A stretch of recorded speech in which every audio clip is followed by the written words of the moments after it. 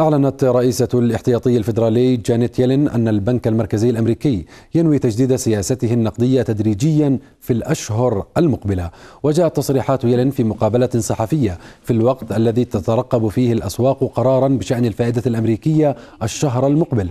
وتتوقع رئيسة الاحتياطي الفدرالي أن يواصل الاقتصاد وسوق العمل تحسنه، وأن يرتفع التضخم من جديد ليبلغ المستوى الذي حدده البنك هدفا وهو 2%. وأضافت أنه في هذه الأجواء من المناسب أن يرفع الاحتياطي الفدرالي تدريجيا وبحذر معاملات الفائدة كل يوم بيوم.